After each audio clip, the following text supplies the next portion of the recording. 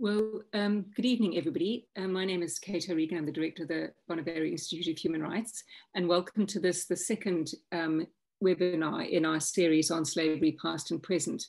And today we're going to turn to talk about issues of immigration and empire.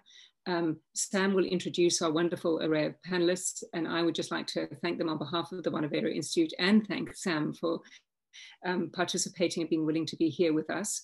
And for us to say that this series has really been inspired at the Bonavero Institute by our thinking about issues that arose in last year around Black Lives Matter, about the history of empire in the UK and the need to foster public conversations about that.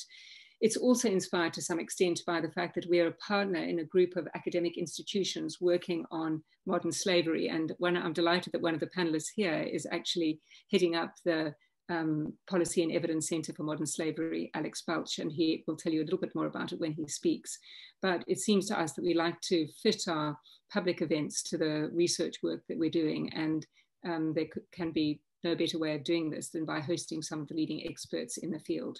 So I'm going to hand over to Sam, but thank you to all the panelists and to all of you who are attending. And I look forward to what I'm sure is going to be a really interesting conversation. Thank you. Kate, thank you. I'm delighted to be chairing these sessions. I'm a barrister at Matrix working in the area of immigration, refugee law and modern slavery. And I'd like to thank Bonavero very much for inviting me to moderate these events. I'm here this evening with Wendy Williams, CB, HM Inspector of Constabulary and of Fire and Rescue Services, but most relevantly for today, the author of the independent Lessons Learned review into the Home Office and its handling of the events leading up to the Windrush scandal.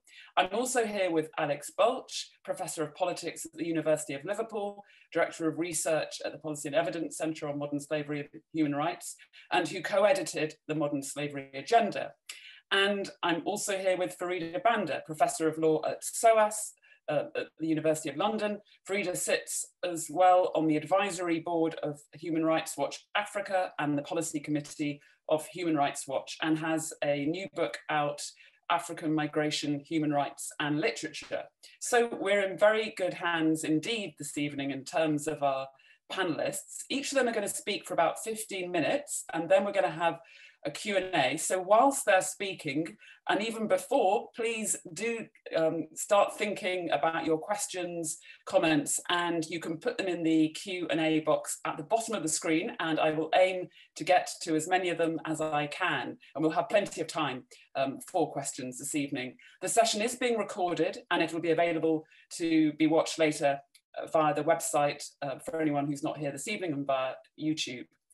So the idea behind the three-part series was really to look overall at the past and present of slavery, both as a continuum and from different perspectives. So we looked at our first session at the history, the gaps, the blind spots in the telling of the history, which are then reproduced today in the wider national narrative about slavery and empire. And today we want to look at the legacy of empire and colonialism and understand the wider impact that it's had on our society, including on our immigration system, our institutions and government, as well as our education system. And we can see just from a reading of headlines today, just how important all of this is. Concern, for example, about the impact of the hostile environment on the uptake of vaccinations by those who do not have legal status in the UK. Debate over the moving of the statue of Cecil Rhodes at Oriel College, Oxford, to get quite close to home for the Bonavero, and a debate about what the Labour Party means by patriotism. But a really good way of exploring some of these issues is to begin with the Windrush scandal and what can be learned from this. The link between the history of empire, decolonisation, and the history of our nationality and immigration system is not familiar territory to many, and certainly was not, unfortunately, to those in the Home Office who should have been aware of it when considering the cases of individuals caught up in the Windrush scandal. So Wendy, I'm going to hand over to you now, and Wendy's going to start by speaking about her role as the author of the review and the findings that she made and the aftermath. Wendy, over to you. Sam, thank you very much for the invitation. By way of background, In the summer of 2018, I was appointed by the then Home Secretary to head up the review into, sorry, I'm getting some feedback, to head up the review into the Home Office's handling of Windrush. And I was asked to conduct an assessment, as you've said, of the events leading up to the Windrush scandal and to identify the policy, operational and legislative factors, as well as other factors that led to members of the Windrush group being caught up in immigration enforcement measures that were designed for people who were in the country illegally. I was also asked to make recommendations to hopefully guard against something like this happening again. My report was presented to Parliament by the Home Secretary in March of last year. And in June of last year, the Home Secretary announced that she was going to be accepting all 30 of my recommendations and that the Home Office would therefore be implementing all 30 of the recommendations. And bringing matters right up to date, in September of last year, the Home Office, through the Home Secretary, presented before the House its comprehensive improvement plan, and that set out its plans for addressing my report and the recommendations contained in it.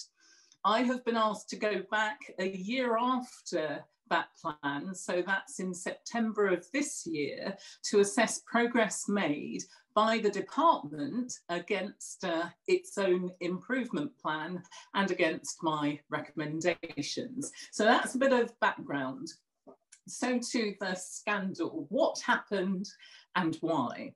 Briefly, the report starts with the story of Veronica, who with her father Nathaniel went to Jamaica for a holiday in 2001.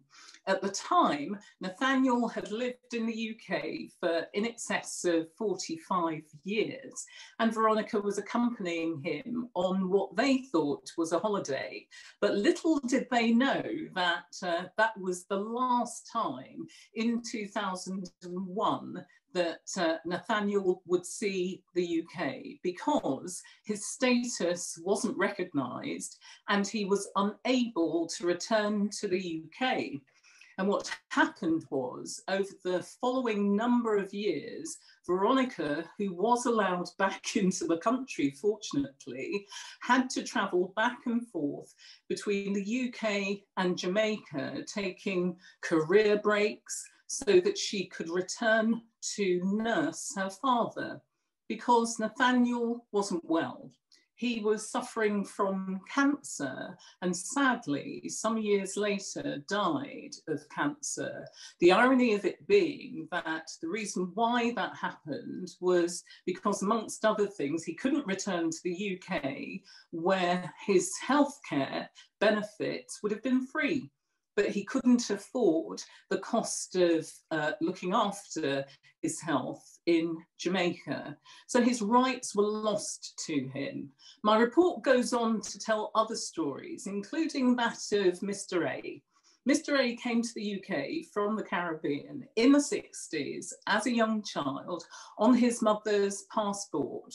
And he came here, he went to school here, and he held down a very responsible job.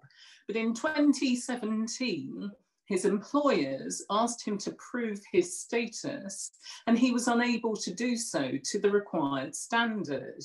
The result was that he lost his job, he lost his home, he became estranged from his family, and I met Mr. A during one of my roadshows, which was conducted during the course of the review. When he came and saw us and spoke to me about his experience, he was in tears. He said that he felt broken.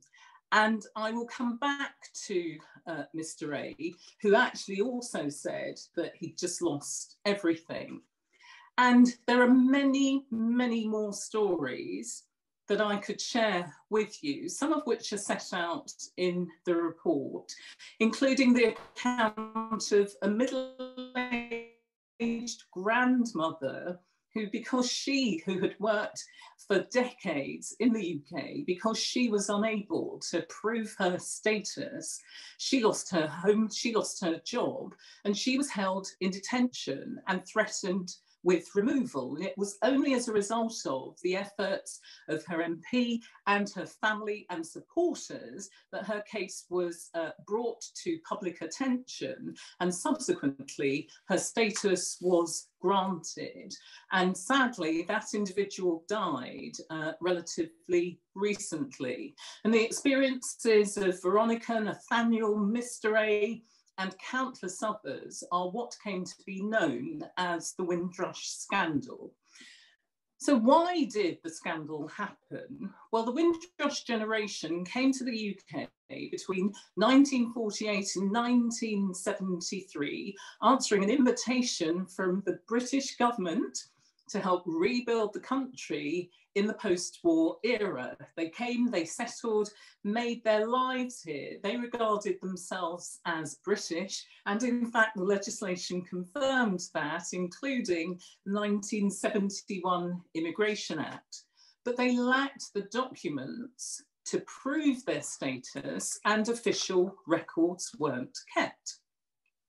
Some people did register their status, but some people didn't. And the reason for that is that they were given various assurances that a failure to register their status would not affect their rights in any way. And my report reproduces the written assurances that were given in response to requests for information on this very subject. For example, in the various publicity campaigns that were in place at the time. My report also reproduces an internal Home Office circular, which made it clear that at the time, the Home Office didn't want to, as they put it, stimulate a flood of applications for registration, because they were concerned that they didn't have sufficient resources to be able to cope with the demand. And so they gave these assurances, but those assurances proved to be hollow, because when successive governments set out to prove that they were being tough on immigration in the 80s, 90s, and right the way through, they introduced a set of policies, immigration enforcement policies, the most notable of which was the hostile, later called the compliant environment policy. And the idea of the policy was to cut off supplies to services in the expectation that those who were in the country illegally would find life so difficult that they would leave voluntarily. But the point was that the Windrush generation were British subjects and had every right to be here. They simply lacked the documents to prove it. And so over the years, when members of the Windrush generation tried to prove their status, they were asked to do so to an unreasonable standard, and they got caught up in what I've called in my report, the hostile environment net. The situation is made all the worse because, as my report makes clear, on I think it's page 16, I have reproduced a Home Office circular, which again was circulated in 2006 to Home Office staff, which set out that there would be a cohort of people who, in the light of the implementation of the policy, might find it difficult to prove their status, and stated that they should be treated with, I think it was, sensitivity and respect.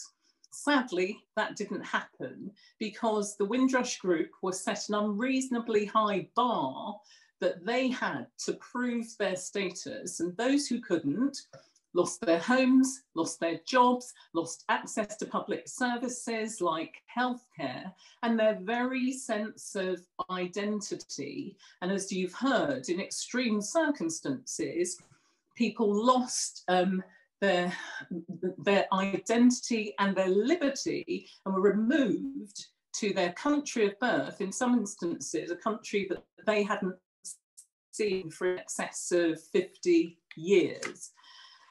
That becomes, and I mentioned Mr. A. Mr. A, during the roadshow, said, "I can't believe that I've been treated like this by my beloved England."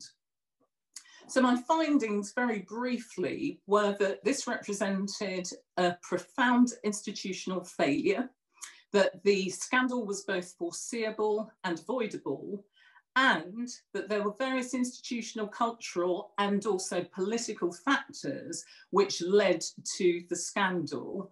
And finally, I said that the Home Office demonstrated a culture of disbelief and carelessness, but also a culture of ignorance and thoughtlessness on the subject of race and also the history of the Windrush generation. And that's why I've made various recommendations, including recommendation 6, which I think is relevant today. And recommendation 6 of my report says that the Home Office should devise, implement, and review a comprehensive learning and development programme about the history of the Windrush generation, the history of the UK, and its relationship with the rest of the world, including Britain's colonial history, the history of inward and outward migration, and the history of Black Britons. Why did I say that? Because when I set out to carry out the review, I could have decided to do a fairly sort of superficial exercise and to identify recommendations that were perhaps superficial and process oriented. But the more I looked into matters, the more I thought that the issues were far more deep-rooted than that. I set about learning about the Windrush generation, which in itself is a little bit embarrassing given my heritage. But I think the very fact that I had to learn about the Windrush generation in order to, as I felt, do justice to the review, sets out the absolute gaps that were laid bare in the review.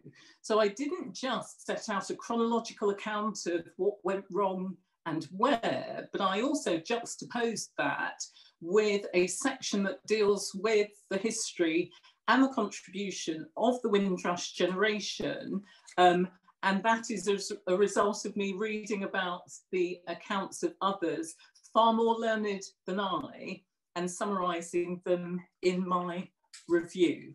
So finally, I would say that from my discussions with members of staff in the Home Office, from the most junior to the most senior, it was clear that there was that lack of knowledge. And I described the senior officials and indeed others who were senior and who were perhaps responsible as unimpressively unreflective, but also lacking in knowledge and understanding and awareness about the history of migration, but also the history of immigration policy and legislation and its impact on others.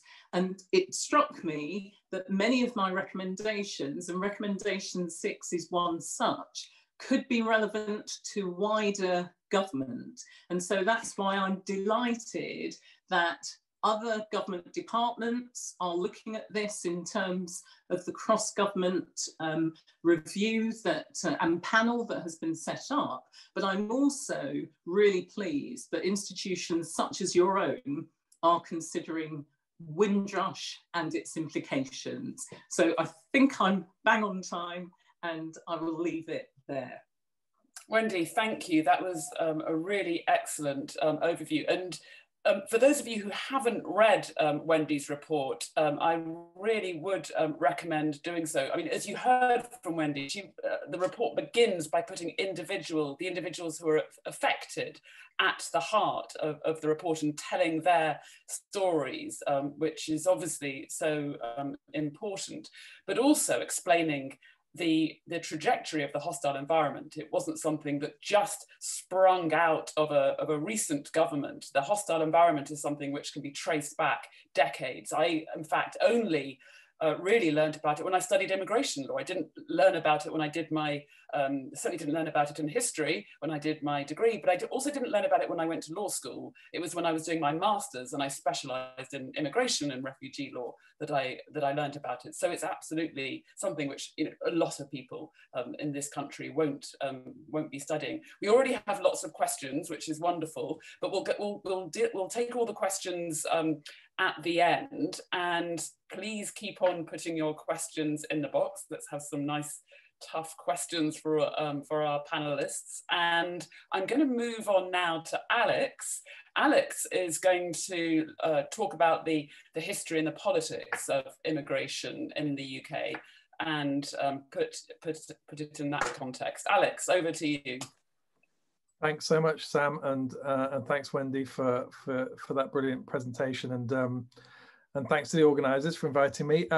Yeah, I want to reflect a little bit on the sort of paradoxes and puzzles around the politics of immigration, but in particular the use of evidence by policymakers and how we get to where we got in terms of the findings of Wendy's report. So why do liberal states such as the UK end up pursuing policies that are associated with such adverse impacts on people, whether that be discriminatory, structurally, you know, or even in terms of exploitation and modern slavery? So how can we explain that? So I'll just give a little bit of a historical perspective on the politics of immigration, thinking about just a couple of key turning points in the story of British immigration policy, and think about how evidence, or what types of evidence were crucial at those turning points. I should declare my conflict of interest is that I am, as I think Kate mentioned and Sam mentioned, the research director of the Policy and Evidence Centre. So the interest in policy and evidence is something that is actually my day job now, and I'm very interested in how policymaking is influenced by evidence. But as you'll see, I'm really impressed by the evidence that's been gathered through this Windrush investigation, and I think that evidence could actually play a very important role in the future design of politics around immigration. So, what do I mean by paradoxes and puzzles? What I mean is that there is a lot of interest in how policies around immigration do not seem to work very well, or do not seem to make much sense.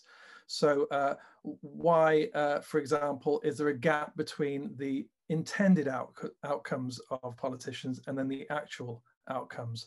So the targets that were recently to be under 100,000 people net immigration, or even zero immigration, which was the target under Margaret Thatcher. When so many aspects of the way people move are beyond the control of policymakers, why subject yourself to such targets and fail to reach them? And also, I want to bring the discussion to this sort of connection between immigration and modern slavery, to think about the contemporary situation, which I would associate with Theresa May, the simultaneous toughening of internal migration controls with the hostile environment, with the very high profile campaign to address modern slavery. How can we reconcile those two objectives? Some critics have argued that they seem to work against one another. And in fact, some argue that modern slavery policies are just driven by immigration concerns or a hidden agenda.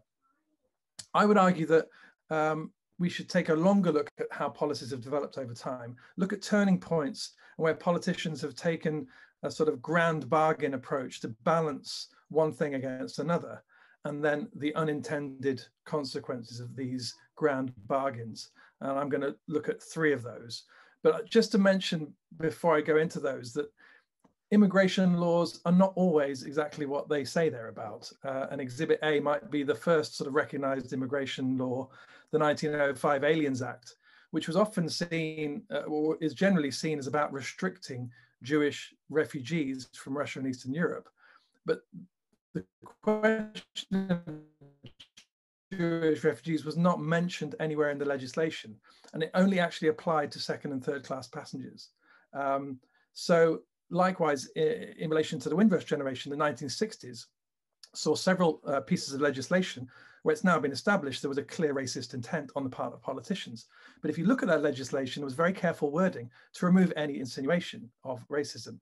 So immigration laws are not just about regulating international movement of people, they're also an expression of sovereignty, of identity, of Britain's place in the world in this case, its relationship with other countries, whether that's Europe or the Commonwealth, but sometimes little thought about how those grand gestures or symbolic or rhetorical flourishes actually affect human beings.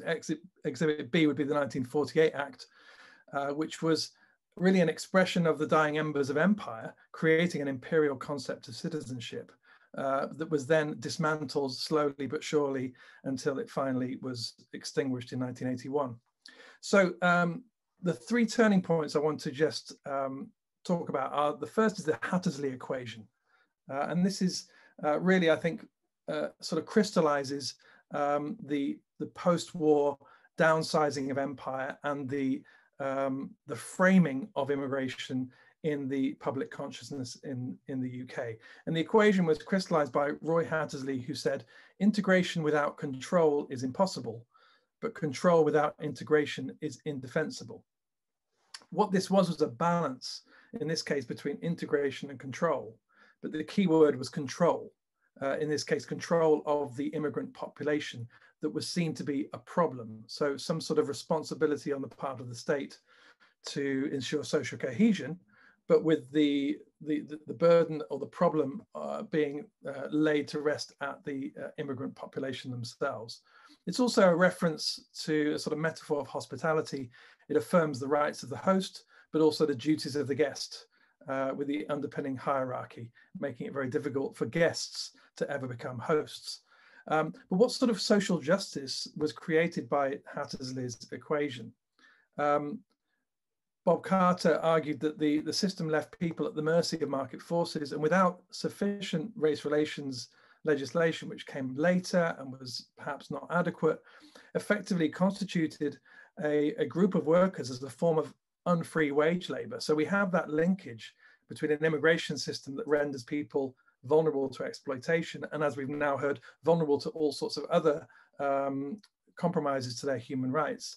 And arguably that linkage between immigration system and exploitation was already established with the Irish workers who were brought to the metropole, and the idea of sucking in cheap labour and the immigration system delivering that cheap labour. The second turning point, and I am slightly skipping through history here, is the Blunkett equation. And this is really about New Labour and the turn of the century and the sort of the 21st century. And this was really about a renewed confidence in multiculturalism and actually great hopes that immigration policies might at last cast off some of the problems that I mentioned about in the second half of the 20th century. And these hopes were initially raised with the abandonment of the primary purpose rule, but then dashed with the subsequent legislation on asylum seekers. But we saw the main novelty here was a good versus bad migration equation. So the Blunkett equation was the more good migration we can encourage, which would be in this case economic migrants with skills that were needed by the economy, would mean less bad immigration, which is asylum seekers and irregular migrants, described by some as the Dr. Jekyll and Mr. Hyde of immigration policy making. So it was good if you were wanted, not so good if you were not wanted. But the precarity of this purely economic case for immigration became clear when evidence began to grow about the arbitrary way these rules were rendering immigrants more open to exploitation. We have a number of examples, Morecambe Bay with the tragic death of Chinese cockle pickers, but other cases of forced labour uncovered by the Gangmasters Licensing Authority, where migrants, often EU nationals, became recognised as victims of forced labour, now understood as potential victims of modern slavery. The third equation is the Theresa May equation, which is the connection between immigration control and exploitation coming more to the fore. In many ways, this is a turbocharged version of the two previous equations, where the focus is on the extremes, rhetorically even tougher in terms of control, the tough but fair combination. The toughness is expressed in the level of hostility towards unwanted migrants or irregular migrants, and cracking down on those that abuse the system. But then accompanying this with the deployment of an even more powerful language of social justice around anti-slavery. So we have a counterpart with the modern slavery agenda and maybe even national and international ambitions to renew the fight against slavery. So there we have the ultimate kindly Dr. Jekyll on the side of human rights, with the adverse effects of Mr. Hyde's hostile environment. Of course, that's caricature, it's cartoon, but politics can be reduced to such things. And I think that the lesson here of immigration policy is this simplicity of good versus bad. But the danger of that, as expressed in the book on Dr. Jekyll and Mr. Hyde, is that it's impossible to separate the good and the bad. And the danger of trying to repress the bad is that it can overcome the good. So what role evidence and expertise in these turning points? What was the evidence that informed that Hattersley equation about integration and control? At that point, the Ministry of Labour was the one arguing to stop migration because it was seen as actually economically bad that we had immigration, in opposition to the more expansionist Colonial Office, which wanted to have an expression of empire through free movement of people through the Commonwealth. But the main evidence that was really at play in politics was public attitudes, and public attitudes towards newcomers. And there were assumptions about the impacts of immigration that were not based on evidence. The Blunkett equation was famously about evidence-based policymaking. But here the evidence was macroeconomic impacts. So what is the effect of GDP of increased migration? And there's a very mixed legacy here, because ultimately evidence-based policymaking was criticized from all sides, from left and from right. There were some problems with some particular pieces of work where estimates or predictions of the number of people who might arrive after the opening of free movement in the European Union. And there was also a scandal around foreign prisoners a few years later, which ultimately led to the meltdown of the department, which is something which we've seen more than one occasion. The May equation, did that involve evidence? I think there is evidence being used in the hostile environment, but it's weak evidence. I don't think there is strong evidence that the hostile environment is effective. And with modern slavery, the PEC, the Policy and Evidence Centre, which I'm involved with, is seeking to improve that transmission of evidence into the policy process. So the Windrush scandal and the report Wendy's put together, I think, is an absolutely crucial opportunity for a reset in terms of the kinds of evidence that can be brought to bear on policy, particularly on immigration and on modern slavery. The evidence is about the impact of immigration rules on people's lives. And I think that's the most powerful evidence of all. In my view, it shows us a way forward in terms of how research and evidence can play a role in policy making. And that's because the stories about how rules affect people's lives cuts through some of the difficulties we've seen with evidence-based policymaking. It emphasizes the power of qualitative over quantitative methodologies, and it foregrounds human impacts at the micro level over economics at the macro level, which we know does not always cut through. And if we just think about the challenges ahead, and I'll just finish on this point, the challenges ahead of an immigration system under Brexit, and with several million European citizens facing the potential repeat of a lack of documentation and a precarious future in the UK. I believe that this is the sort of evidence and this is the sort of research which is going to be essential for us to design a more equitable future immigration system. Thanks very much. Alex, thank you. I mean, as you were speaking, I was thinking about the trajectory of the sort of politicization of immigration. And I mean, from the 1960s onwards, you have these Labour and Conservative governments both being tough on immigration. I mean, it's not an issue on which we have, you know, a really strong party advocating, unfortunately, for immigration. And as you mentioned, the economic benefits of immigration get swallowed up by very negative and hostile environment politicking and conflating economic migration with, you know, such things as foreign national prisoners. You know, they have nothing really to do with each other. Which is something we can come back to in the question. But I want to turn now to Fareda. Fareda is going to reflect on some of the current issues around training and education, the work around decolonising curricula, and her own thoughts on the colonial legacy and how it's sort of played out in her work as a professor. Fareda, over to you. Thanks very much, Sam, and thanks very much for everybody who's spoken and for inviting us.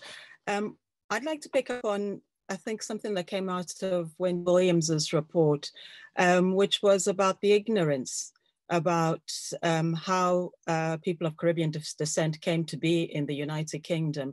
And I think this speaks to a poverty in the education system.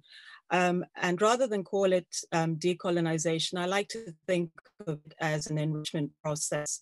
And one of the things that struck me in 2018 was a report put out by a trade magazine, Bookseller, which said that 4% of the books published, the children's books published in the United Kingdom, featured Black or minority ethnic character.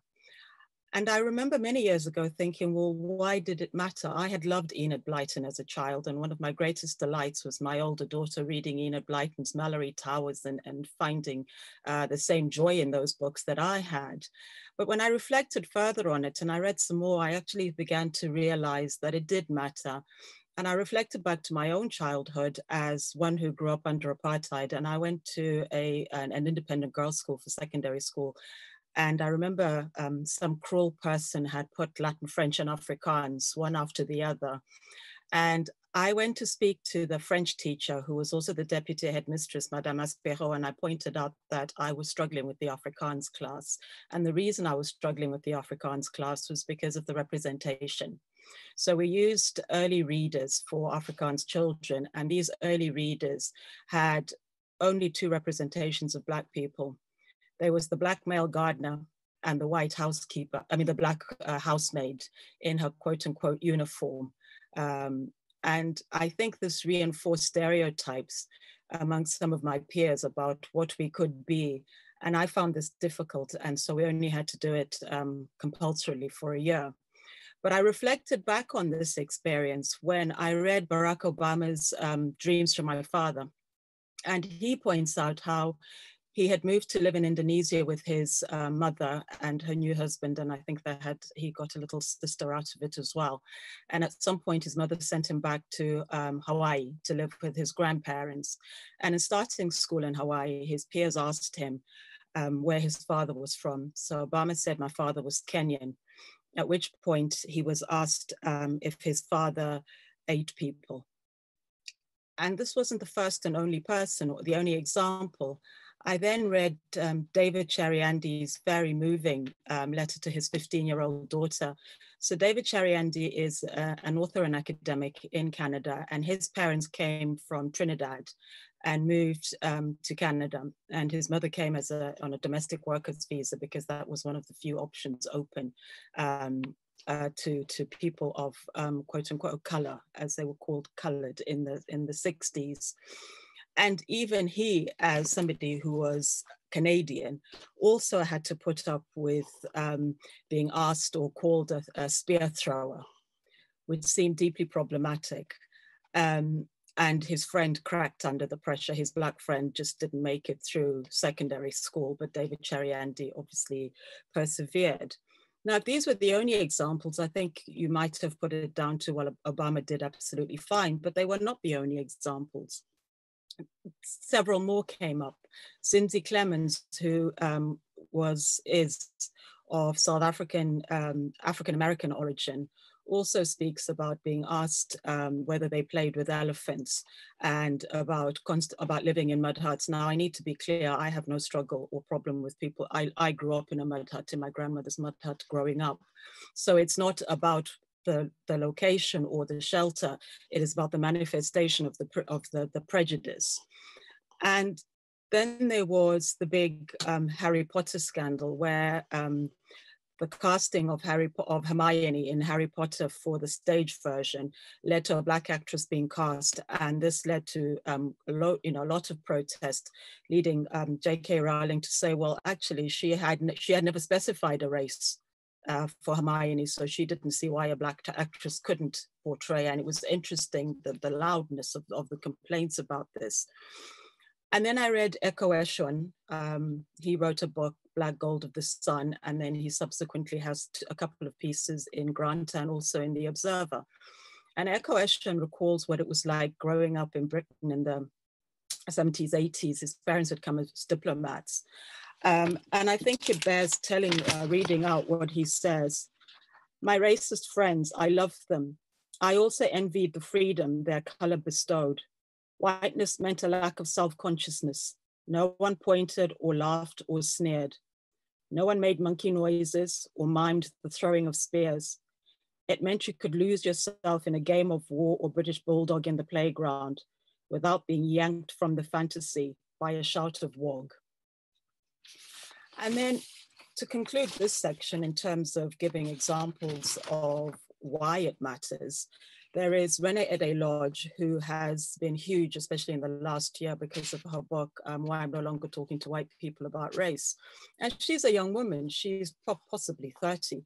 And she grew up in South London, one of the most diverse cities in the world. And she speaks of what it was like to be in a classroom with other children as the only Black child. And she says, I have memories of my little white classmates, girl classmates, trying to convince me that because my skin was Black, my tongue was Black too. I have memories of an art teacher encouraging my class to draw our beautiful blue eyes whenever we got the crayons and sugar paper out. Everything around was so starkly white that I began to believe that I would turn white sooner or later. I was quietly being written out of the narrative of humanity in my immediate surroundings. And that is something that Eko Eshon wrote, which left me in tears, which is one day Eko Eshon went home and he tried to scrub himself with a Brillo brush because he wanted to scrub the Black out of himself, because that is how filled with self-loathing he became. Tells me that actually it does matter what a child grows up seeing. And two American academics who've written about children's rights in literature point out how what we see, what we read, what children are taught in a way influences what we become as adults. So it's not surprising in employment, for example, that Black and minority ethnic people have lower levels of being hired, because if you're a white child who's only ever grown up, that's why I gave you the example of my Afrikaans book, who's only ever grown up with images of white men with little briefcases. I was a child of the 70s and 80s, going to, public sphere jobs, then it isn't surprising that you don't think that these people, quote unquote, belong. And so it made me think, it's made me reflect not only about the 4% statistic, but about what this means if the Eko Eshons and the Renee Ede-Lodges are so alienated by the education that they're receiving in their own countries that they want to scrub themselves white. And it made me think as a human rights lawyer about when we talk about the right to education, what is it that we mean exactly? And I think when we talk about the right to education, yes, it must be available, but it must also be accessible, not only geographically and economically, and it is, because education is free in this country if you want to go to a state school. But part of accessibility is without discrimination. And what these stories are telling us is that there was discrimination, inadvertent perhaps sometimes, but deeply hurtful. And I think hurtful not only of the Black children who were impacted, but also of their peers who were so poorly educated that all they knew about this country called Africa was that people threw spears and everybody had their own elephant to play with. And you ask yourself how first world country or countries, Canada, I've given examples of Cherry Andy, Obama, and Ede Lodge, and also Eshon in the United Kingdom, can be so poorly educated themselves and their peers that they have that level of ignorance. And I think there is some irony here, because people like me who are brought up and grew up under apartheid and I've had a very colonial education. So I'm perfectly all fair talking to you about, Hardy and Austin, but I've never read an African book as part of my education. So I always thought it was really ironic that people like me who come from quote unquote the colonies know so much more about you than you know about us. And the double irony is we are still patronized, excluded, which is what Wendy's report points to, despite the fact that we've actually had to have plural educations and not just one. And the singular education that I think has been provided to the children in the West is so bereft of content about others' humanity, that the outcomes that Wendy speaks of are possible. And so in terms of human rights, it struck me that the third thing that you have to think about, we've had available, we've had appropriate, accessible, including without discrimination, is that it must be appropriate. And this means appropriate in terms of culture, in terms of inclusivity, but it must also be of good quality. So it's 3 A's in a Q: available, accessible, appropriate, and of good quality. And an education that leaves children so ignorant cannot be an education that is of good quality. So we have failed our children. And the second thing, and in terms of moving on to make the bridge, is the United Nations Children's Rights Committee is the committee that oversees the United Nations Children's Rights Convention. And human rights committees produce what we call interpretive statements, expanding and explaining how certain rights are to be implemented by states. And it strikes me as really important that the first one that the Committee on the Rights and Welfare of the Child issued, the first general comment or interpretive statement, was on the aims of education.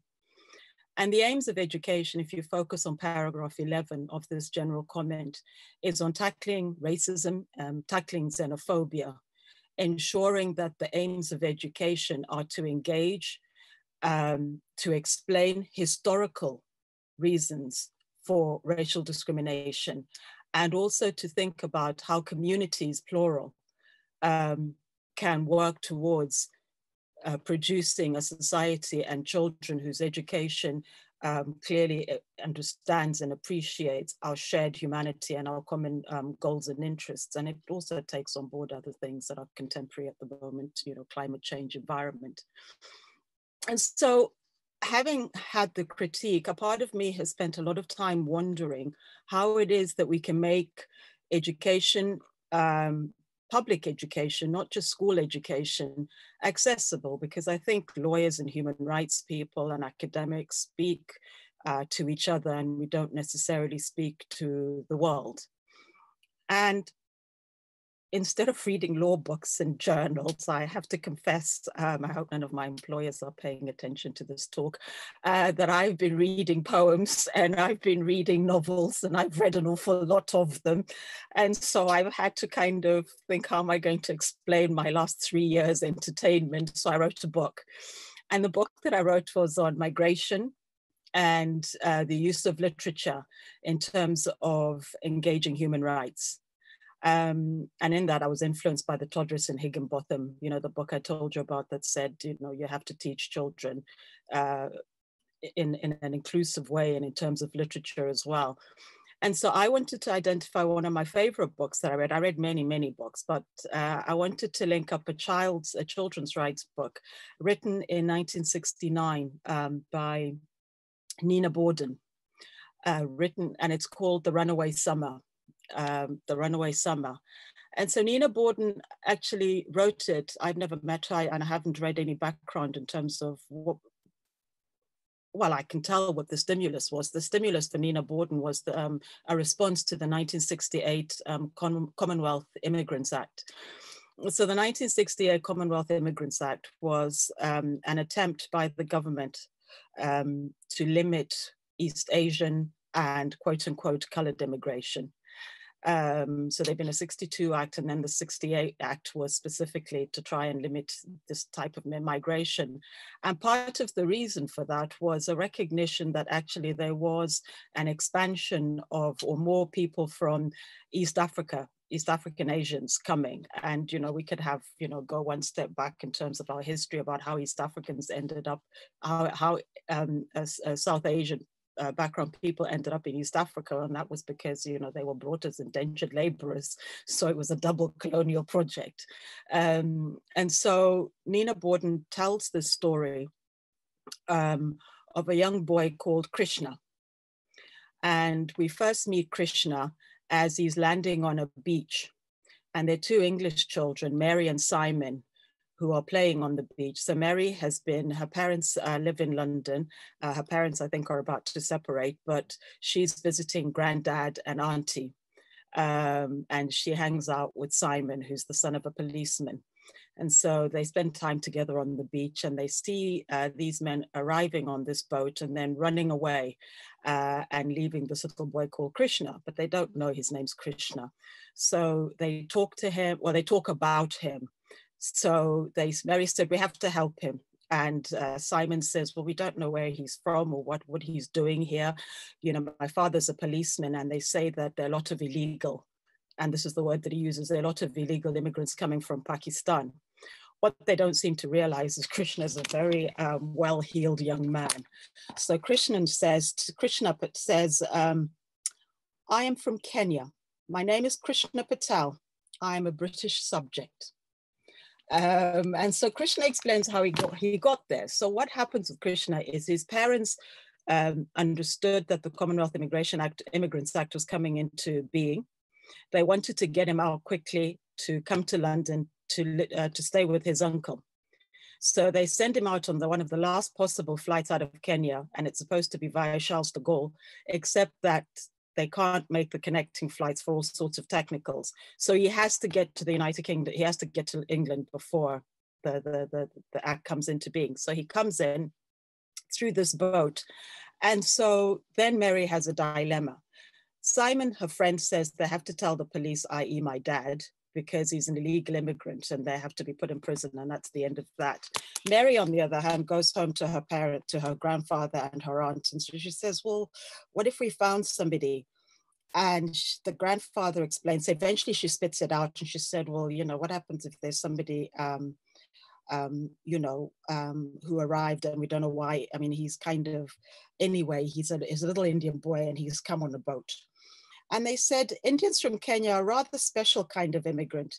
Kenya used to belong to England. When Kenya became independent, the Indians who lived there were afraid they would be badly treated under an African government. So they were offered British passports, just in case. And now things have gone wrong. They're not being ill-treated by the Africans exactly, but things are being made difficult for them in the way of jobs and schools for their children and so on. A lot of them have decided to use their British passports to come and live in England. But our government has just passed a new law saying they can't come after all, at least not of right. They've got to take their turns with all the other people who want to come. It's disgraceful, Aunt Alice said, going back on our word. And the going back on our word is exactly what Wendy Williams's report is about. It's about people who came because they were invited. And then having done the work, having built the country, they're told that they're not welcome and that they're not British after all. And so what I love about this book is actually for, 9 to 12, 13-year-old children, it explores really complex legal moral dilemmas, and it does so in a really accessible way. I won't spoil it for you. But the reason I think it's important is because at the time that this book was written, there was also this case being brought to the European Commission and Court, which was on the East African Asians, saying that the United Kingdom had breached their rights in terms of refusing them entry. And, they said actually they had been treated, the court said they had been treated as second-class citizens. And there was a follow-up to this, and then you can wave at me, Sam, if I've taken up all my time. But there was a follow-up to this, and the follow-up came in the form of a lecture given by Lord Leicester. And the lecture was given by Lord Leicester in 2002. And the significance of Lord Leicester's lecture was the fact that he, as a young lawyer, had represented the East African Asians. In the 68, 69 case, early 70s. And so he said in 2002, he said we need to learn lessons from that original case, the runaway summer case. And he pointed out that at the time there had been a few of the people who had come had been put in prison, not detention center, they'd just been put in ordinary prison, not many, not for long, but they had been put in prison. And he said, we must be alive to the change in the tone of our discourse to make sure that we don't let this happen again. 2014, 2016, we have 2 new immigration acts that do what? Suspend the right to appeal, put people in detention. And I say put people in detention, I need to be clear, put Black and brown bodies in detention, because I do not know of many white Australians, South Africans, Canadians who end up in detention. And part of what we have to engage with here is the media representations of quote unquote migrants. Why is it that people like me are here and not in France? Well, I didn't tell you about the French class, but I did A-level French. I don't think I'd have survived on puis avoir une baguette, whereas I speak English and it's absolutely fine. And so we need the history that explains how we got here. We need to be spoken of, not in a kind of deficit way, but in a way that says that people are contributors to the country, that people's histories are intermingled. And I think I could have gone on and told you about several more books, but I want to make sure that we stick to time. And so I just want to say that in terms of expanding curricula, it is not only a human right for children, not just the ones from Black and brown families, but actually for everybody. And I think it is an opportunity for us to enrich ourselves and also to do it in a way that is enjoyable. So I'll pause now. Fareda, thank you. You've packed a huge amount in there. I mean, just a couple of thoughts. First of all, I mean, I'm so glad you talked about the literature side of things. I've been thinking a lot about the work of Bernardine Evaristo at the moment, and her narrative of how, she was publishing amazing stuff for a long time, but it wasn't until she won the Booker Prize, of course, that she got the recognition which she should have had all along. And the work of Alex Wheatwell as well, who has published a large number of books. I remember reading an article that he wrote in The Guardian, and he said he'd published 10 books, but in 14 years, he'd been invited to 1 literary festival. Again, speaks volumes about the sort of marginalization of non-white writers. And I think back at my own education, to the extent that there were narratives about non-white characters, fictional characters, or I was given fiction or non-fiction, it was often American. So the Black British history wasn't there, and I'm seeing that, unfortunately, I'm seeing it replicated in my own children's learning at school. They're learning about the American civil rights movement, which on one level is great, but without making the joining the dots back to empire and back to British history. So it's again, it's almost like learning about things that have happened somewhere else without learning about our own history. So we've got a number of questions, and please do keep putting your questions in. So I want to go back to Wendy, if I may, and Alex, if you want to also put your video back on again, that would be great. Wendy, we've got a couple of questions about the Windrush scandal. One from Sean Mataluco. Why do you think the investigation into Windrush scandal and the subsequent compensation scheme were restricted to those impacted who come from the Caribbean? I ask because the National Audit Office and journalists like Amelia Gentleman have pointed out that people from many other Commonwealth countries have been negatively impacted by say immigration laws and policies, and that's obviously something that Fareda has spoken about as well. So Wendy, do you want to speak about that? Yes, thank you for the question.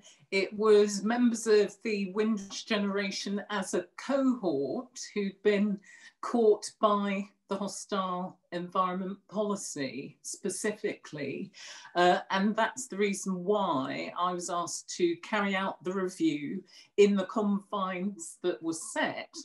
But I have to say that in doing the review itself, I mentioned that I ran a series of roadshows, and at a couple of the roadshows which were carried out across country, there were, and it was a small but nonetheless very definite group of individuals who came forward from other parts of the Commonwealth and who said, we've been affected, I've been affected, but they weren't represented in either the case files or indeed the research that had been done. And so the review was confined to those from the Caribbean who also were specifically affected by certain legislative acts. However, I would refer you, and I suppose I should, if others are going to, I should plug my reports. I see that Bonavero has done the same. But if I refer you to my report, because of that small but significant number who came forward from elsewhere in the Commonwealth, recommendation 5 of my report asks the department to look further, to look beyond the Caribbean and to look at the experiences of others who may have been similarly affected. The idea being that if they've been similarly affected, they should be given, they should have their status regularised, and that should be recognised. Great, thank you. I'm going to turn to a couple of questions for Alex now, if I can. One from Krishnendu Mukherjee. Would a UK law requiring mandatory human rights due diligence insist in tackling modern slavery in the UK and abroad? And a question from F. Gooch, thinking about colonial legacy, are there links between historical land grabs and immigration? Alex, do you want to tackle those? The first one, we're going to be obviously speaking more about supply chains and modern slavery in our next event on the 22nd of February, but you might want to say something about that. Yeah, so that's about human rights due diligence that companies would be required to undertake. Is that right? As part of their operations, a slightly different topic, but yeah, it's a fairly live debate because the existing requirements are seen as sort of less than adequate for protecting the human rights of workers in supply chains.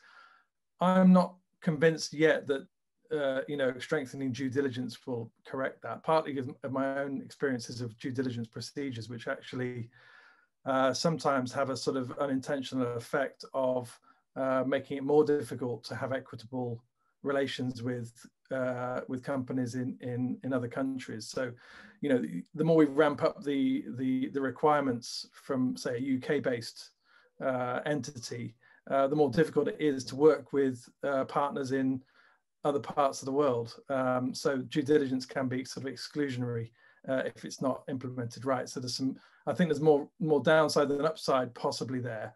The other question was about historical land grab, I think, and maybe the connection with the immigration debate. Yeah, so the historical land grabs, which took land from communities to give to UK businesses.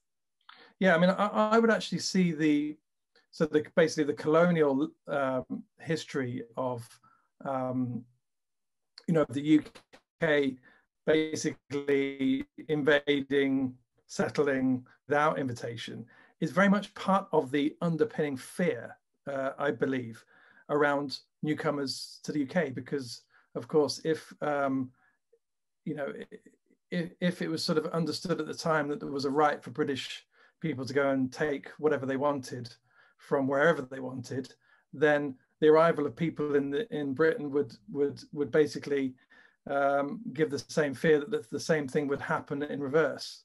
So in some senses, the fear about immigration is somewhat linked to the guilt of the colonial project. And I think that's sort of an underpinning, really almost unconscious sort of understanding of why we fear people might come to the country and impose their laws, impose their culture, because of course that was something that British people did in the past.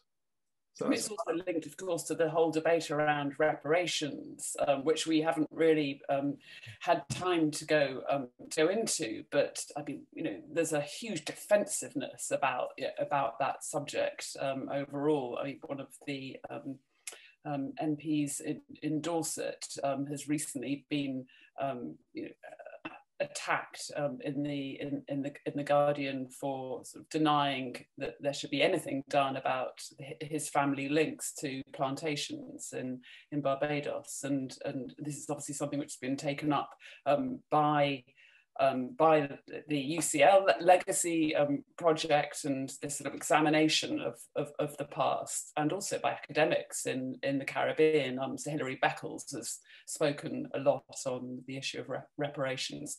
Fareda, I wonder if we can bring you in now. A question of really what we do about the past. What do we do about statues which have been erected to slave owners, which make no mention of slavery? What do we do about, you know, houses, historic houses, which have got, you know, links to slavery? What do we do with all of this? The statute and historic houses are above my pay grade, and I'm not brave enough to take on the Daily Mail. I think I will defer to David Olusoga, Oliveto Telly, and I think in Leicester, they're looking at historic houses. I'm Zimbabwean, so I grew up with Cecil John Rhodes, to be perfectly frank with you. My summer job in university was at an insurance company that was directly opposite some place that used to be called Cecil Park, which is laid out. The park is laid out in the shape of a British flag, a Union flag. And if you stood up high enough when I was growing up, you could see a statue of Cecil Rhodes. So the Zimbabwean government's response to Rhodes, when Rhodes Must Fall started, Cecil Rhodes is actually buried in Zimbabwe on an outcrop of rocks called Matopus, which I went to once in '92, I think. And so the Zimbabwean government said, we've got him 6 feet under and we're going to keep him there.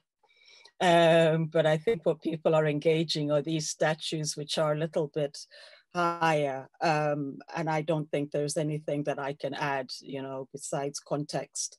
I wanted to pick up on something that Alex said, which was this idea of linking up with historical issues and what you talked about also in terms of reparations. And I have this great quote from Nkrumah from his book, Revolutionary Path, which he wrote in '73. And he tells migrants, that you are in Britain not by chance or by choice. You are in Britain for historical reasons. You are in Britain because Britain colonized you and reduced the various countries to which you belong to the level of colonial status. You are in Britain because British neocolonialism is strangling you in your home countries. Where else can you go to seek survival, except in the mother country, which has enslaved you? Nyerere, who was the first president of Tanzania and a great Pan-Africanist, and who actually translated Shakespeare's Julius Caesar into Kiswahili as well, just by the by, understood this link from the very beginning. So he wasn't, telling people not to come. He said, no, you're going home. You're going back to your granny's village. So you go along and you make yourself comfortable. And I think that's important, to keep making these kind of historical links, that they may be unwilling on one part, but since they're there, we need to engage them. Great, thank you. Okay, I'm going to go back to Wendy now. This is a question from Lawrence Lusgarten. Did you conclude that the UK government had acted illegally in treating people in this horrible fashion? If so, do you think they were aware of the illegality but decided to go ahead anyway? And of course, Wendy, you had incredible access to Home Office officials at all levels, and you interviewed a huge number of people when you were doing the report, as well as obviously the families and the people who were directly affected. So yes, what thoughts on that question? This was quite a knotty issue, and thank you very much for the question, because going back to my report, please forgive me, Alex and Fareda, going back to my report, I do talk about the limitations of the review. So it wasn't a legal assessment, it wasn't a public inquiry with witnesses giving evidence under oath, and full disclosure rules and everything else that would have flowed from that. It was a lessons learned review. So it was much more informal and less legalistic. Having said that, you'd be forgiven for thinking that I was a lawyer, because the report itself does contain quite a lot of legalese. And to summarise, I wasn't able to conclude that the department had acted illegally, as you say, but I was able to prove that the department should have foreseen what happened, and hopefully I was able to demonstrate the devastating impact of the department's activities on individuals who'd contributed so much to the UK. It would have taken a formal inquiry with everything that would entail to have enabled me to reach those sort of legalistic findings. But I do think that having the opportunity to carry out an informal review provided various opportunities, such as people shared things with me. Sam, you've pointed out, I mean, I spoke to, I think it was nearly 800 people who'd either been affected or who had effected the policies and procedures that led to Windrush. And in speaking to that wide range of individuals and groups, people felt able to share information with me, which I think under other circumstances, without that protection of confidentiality, might have prevented me from getting to the truth of what happened, or the whole process might have taken much, much longer to get to that stage had it been constituted differently.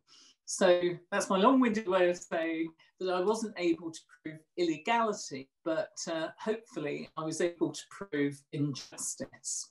I mean, Wendy, while we've got you in the hotspot, as it were, I mean, I wanted to ask you, following up from that, about your view on, you know, where we go from here with Windrush. You're obviously going to remain involved. The government has accepted every single one of your recommendations, which is amazing.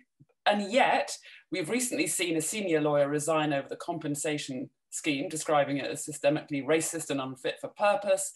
We've also seen the level of compensation rise exponentially. Very recently, there was a cap on impact of life, which was lifted from 10K to 100K suddenly. But we've also see that only 3% of those affected have received compensation. I mean, are you optimistic ultimately about what will happen and whether justice will be done each and individually for the Windrush generation? I would say that I'm hopeful. As to whether I'm optimistic, you know, procedures and events will demonstrate whether there is room for optimism, but I am hopeful. You mentioned, Sam, that the department and the Home Secretary agreed to implement all 30 of my recommendations. That has to be a positive starting point. But now starts the really hard yards. And I've always made it clear that one of the indicators of success would be that those who've been affected received redress and restitution. And so part and parcel of that is not just an apology, which, yes, has been given by government, by the previous Prime Minister and others. But it's not just an apology, it's also redress in the form of restitution. And so the compensation scheme has to be key as an indicator that the department has learned the lessons and has taken steps to address what has happened. And so the compensation scheme and its operation will of course form part of what I'll look at when I'm asked to review progress. But I'll end my answer by pointing out that the compensation scheme is a separate statutory scheme that is supposed to have its own independent overseer. And I believe that the department is in the process of appointing that person. So I would expect that person to carry out their own review of the scheme, of its effectiveness, of its operations, to satisfy themselves that the scheme is operating as it should and that it's providing the redress that people are entitled to. Great, thank you. A couple of questions following on from that for Alex. First of all, a question from Sean Mataluku, and it may be either you or Fareda wants to ask this. Why do you think our present government is so reticent to include more discussion of colonial history in our national curriculum? And I wanted to ask you about hostile environment and whether you think that we can do anything in this country to depoliticize the whole issue of immigration, and whether you think the pandemic might help change the politics, and if so, how? Lots of questions for you. You can choose which one you would like to answer, or all of them. Yeah, I mean, the question about education, I think maybe is Fareda's territory, but you know, on a personal level, I certainly received a poor education in terms of Britain's colonial history, you know, and I've had to unlearn or learn, you know, in my adult life, probably like a lot of other people. Having said that, and looking at my children's education, there is a difference. There has been movement. I don't think it's not enough, but I think we can't say that things are the same as when I was growing up in the 70s and 80s as they are now. And so it'd be interesting to, I think there's a lot of research that needs to be done to sort of look into that. But yeah, in terms of the hostile environment and the prospects of depoliticizing I mean, that hope to depoliticize was what I think characterized New Labour's approach to immigration. They wanted to depoliticize using economics and using economic arguments to take the politics out. And of course, that did backfire. And I do think that if we try and depoliticize using simply expressions of contribution, of benefit of particular groups to the UK, that is a weak argument for a depoliticization of immigration. I think we need to take a more human-centered approach, because why should everyone contribute?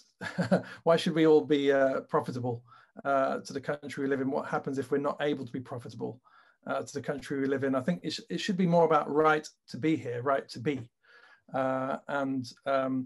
So that's why I feel the evidence that we now have on Windrush is so valuable, because you can see there the human impacts of unintended consequences of immigration controls, and how those hit families and generations that they weren't even intended to target.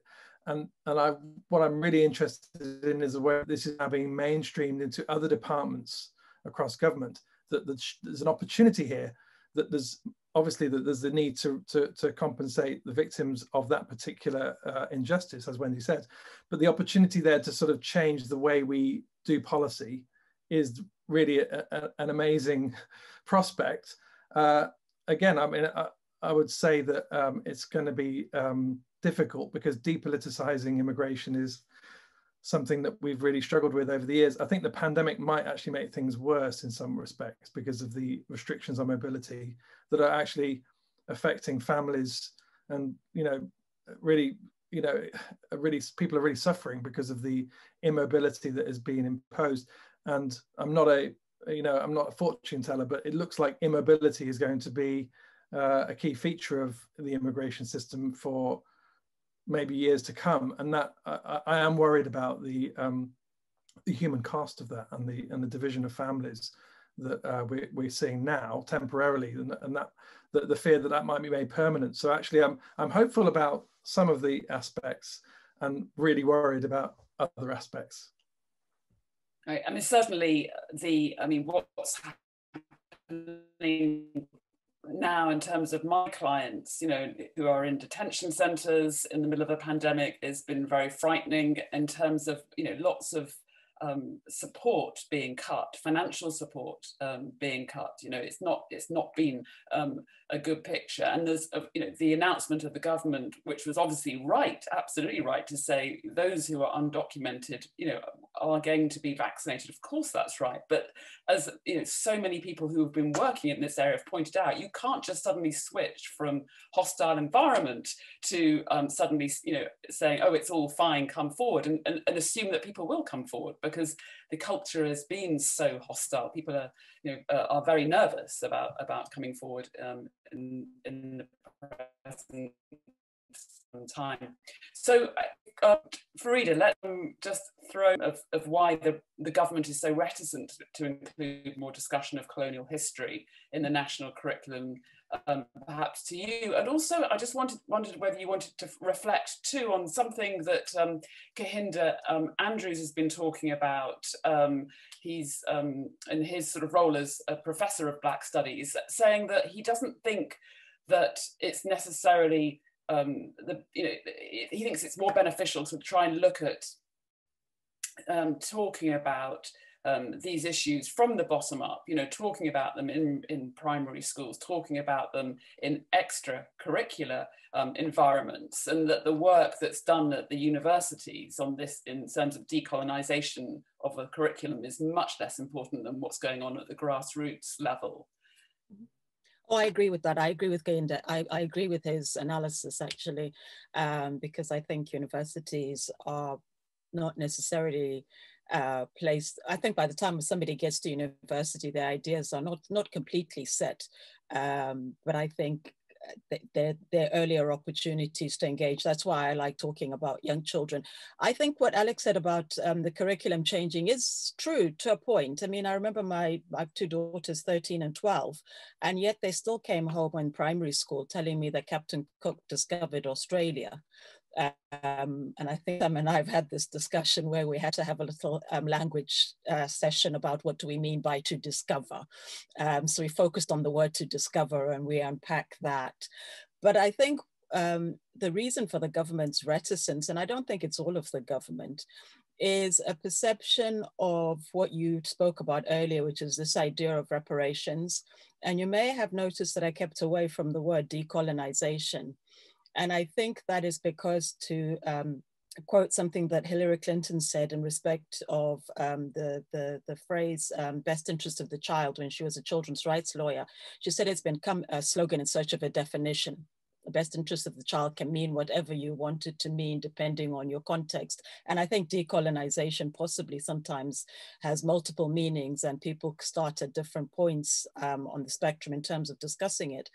So I think part of the fear of the government is possibly a perception that it is going to be used to make quote unquote white children feel bad about themselves and their history and that they should be proud of it. But I don't think that there is any contradiction in learning about history, histories as plural. So the Germans do this really well. You know, it cannot be easy being German and talking about the Second World War constantly, but Britain quite likes that. So Britain has no problem with other people's histories and challenging and difficult aspects of other people's histories. And the question becomes, if the Germans can actually foreground and make Holocaust denial a crime, and that is actually hold up their history, a very difficult, tough history, and still be able to make progress. Why cannot a country with also problematic histories not be able to contain all of those? Because we all know as people, we have strengths, we have weaknesses. We have days when we lose our temper when we should of ourselves. And so I think it's also a fear of something that you and Alex discussed, which is this idea of reparations. So finishing up, I think it's important that we remember that in September of this year, we're marking the 20th anniversary of the United Nations Conference on Racism, which was held in Durban, South Africa. And if you remember the theme then, it was a demand for reparations. And so Baroness Amos and Colin Powell were sent by their respective governments to South Africa to represent.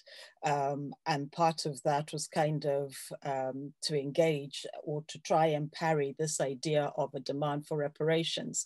But I think it is enriching for everybody, as I've said, to have these plural histories. I mean, this is, you studied history in, at a university, and you were taught about historical sources and weighing evidence.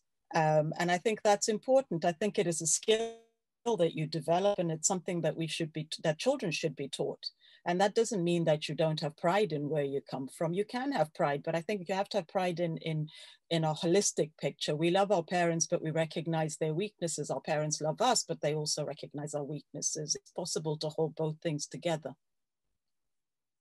Right, and I think that your use of the word enrichment is a very brilliant way of looking at this, because one cannot understand the present without properly understanding the past, the good and the bad. And the example that you give of Germany too is important. I mean, that the teaching of the Holocaust, the teaching of the Second World War is a required part of the curriculum there. And that's an interesting contrast, because although we have slavery on our curriculum, it isn't mandatory to be taught. It's up to the discretion of individual teachers, in fact, as to how they teach it and whether or not they teach it. So we have run out of time. It's been a really fascinating discussion. I'd like to say a huge thank you to our three speakers, to Wendy, to Alex, and to Fareda. If you haven't read Wendy's report, absolutely do read it. Fareda's given us an entire reading list, which will keep me going, I think, for a little while, which is wonderful. And so do copy and paste that. And Alex's book, his co-edited book on modern slavery, will stand you in very good stead for our final event in the series, which is going to be on modern slavery on the 22nd of February. So do join us for that. And finally, I would like to say a big thank you to Kate at the Bonavero and her fantastic team who've made tonight's event happen. Stay well all, and good evening.